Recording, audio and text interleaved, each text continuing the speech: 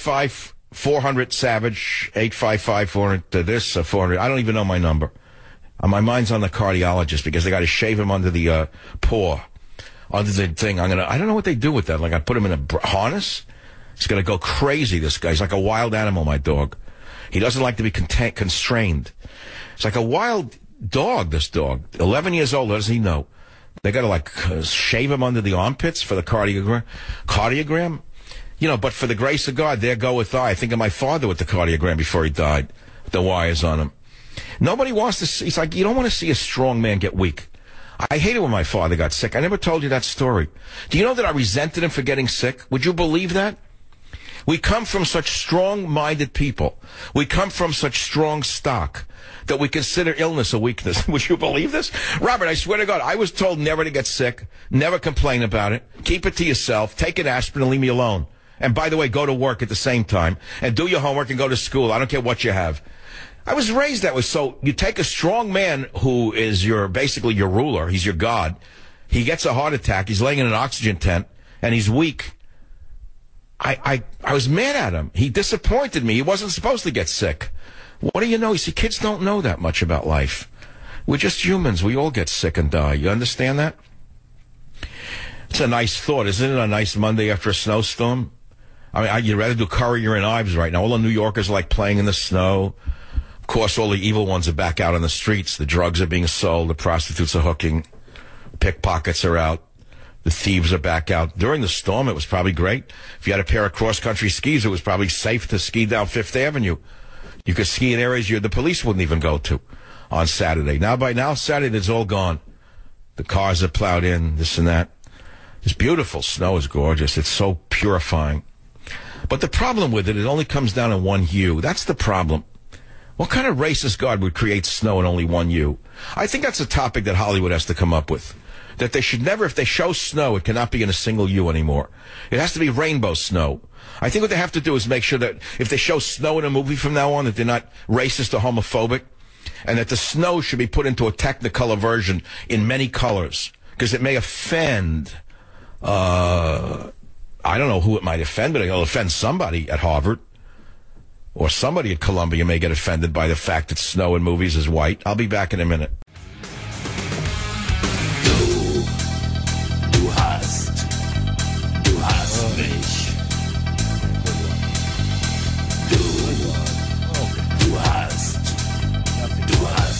Forget about it.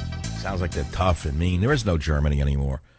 We're the German men. A bunch of wimps and degenerates took over Germany, and they put them in a corral. That's so like in England. Take a look what's running England.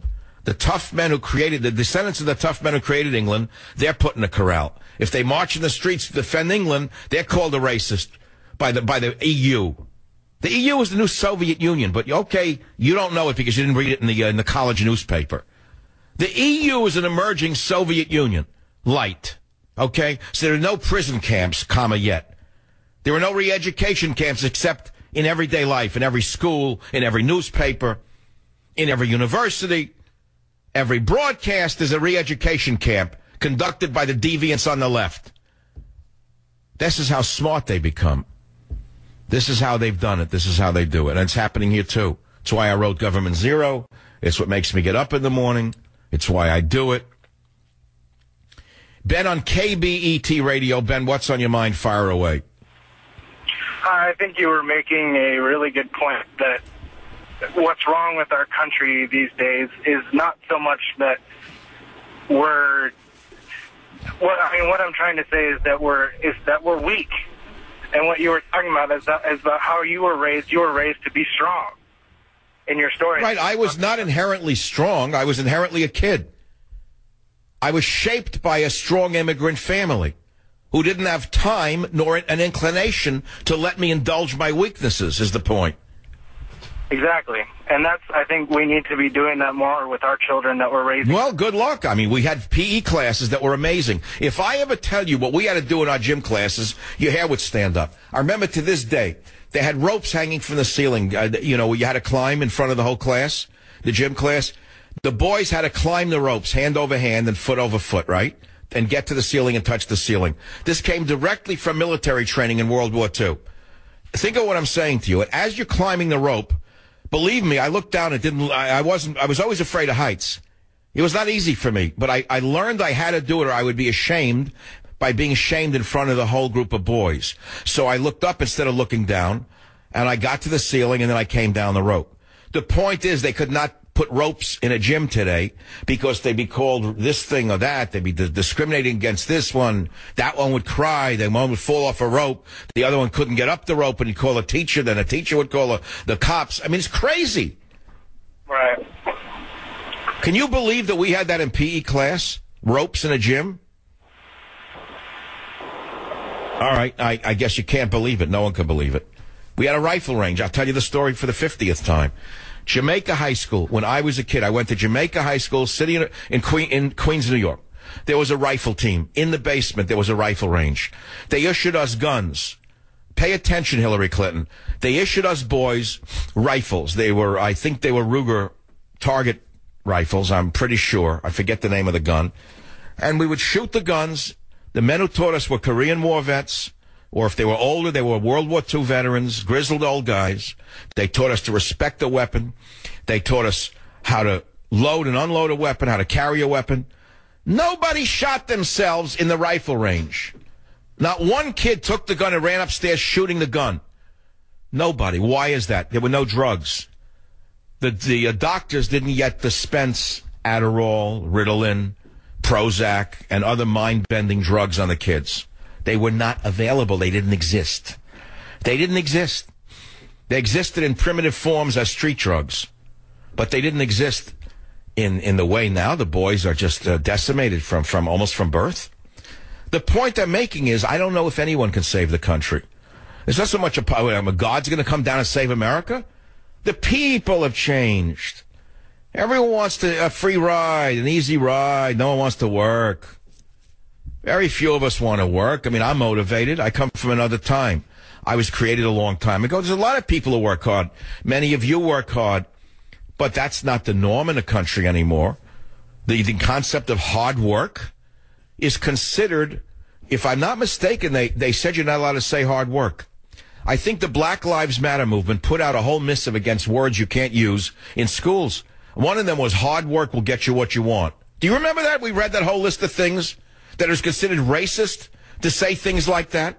That you were insulting someone's race by saying hard work? I couldn't believe this. You say there's no re-education camps in America? Oh, my friends, there are re-education camps. They're called our public schools, universities, corporate re-education camps. Wherever you turn, re-education camps. So what are we going to do about it? I don't know. I can't change the world.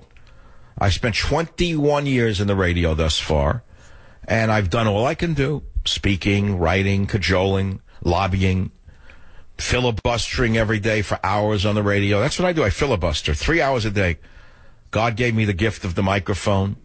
I use it to filibuster what I believe to be eternal truths about God, family, country, hard work, etc.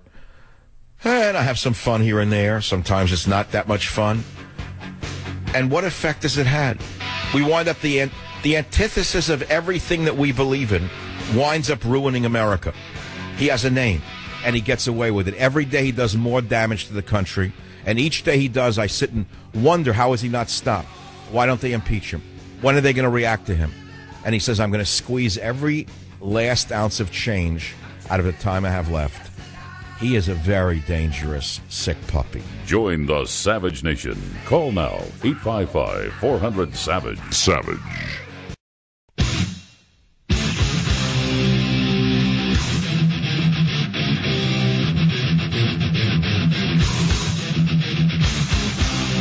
Warning. The Savage Nation contains adult language, adult content, psychological nudity.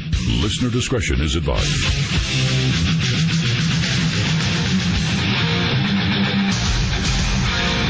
And now, America's most exciting radio talk show, The Savage Nation. Talk radio for the thinking person, home of borders, language, culture. And here he is, Michael Savage. Blue Monday, how are you, Blue Monday? Got to work like a slave all day. Go to clip one, Robert. That'll set off the hour. Clip one, Mr. Obama, the President of the United States of America. My number one priority is having a Democratic president succeed me. And I think there's no doubt that given our history, I want more women in politics generally, and I want my daughters to feel that there's nothing they can't do. I don't think that Democrats are going to vote for Hillary just because she's a woman, any more than they're going to vote for Bernie just because they agree with him on one particular issue.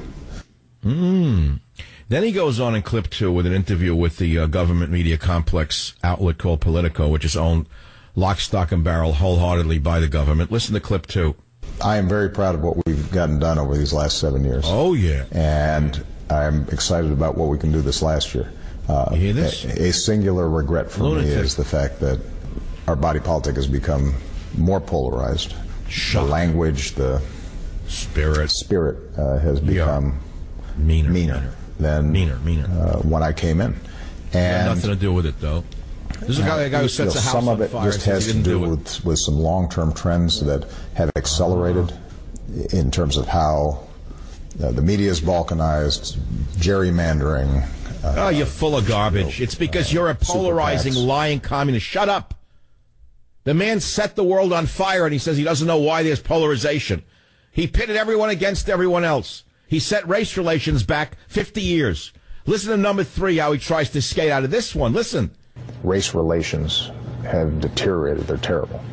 I have to say, well, maybe it's just because I'm getting older, but they're not worse than they were after the Rodney King incident in L.A. And they're certainly not worse than they were back in the 50s or the 60s. But we forget. You know, I could say certain things about him right now that would be a waste of your time. If we had a national dialogue that was based on facts, A, he wouldn't have been president. B, he would have been impeached before the second term. So what can you say about this?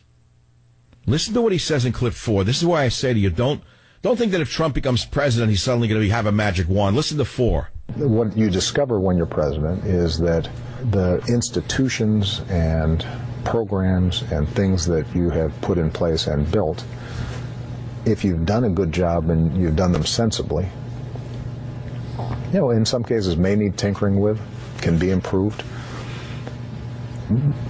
But if they're good things, they're harder to undo than you think.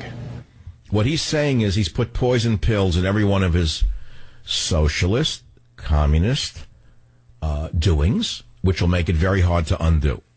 But what he doesn't know is that because he has been a demon in bypassing Congress and using his pen to get what he wants, the executive order, that means that when Donald Trump becomes president, as I hope he does, he will use the very same powers that have been put in place by Harry Reid and Barack Obama to not only undo, but to bring America back to its greatness.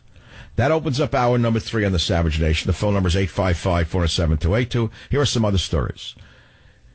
It's like only in America. Texas 8th grader suspended for rescuing classmate during asthma attack. What? Yep.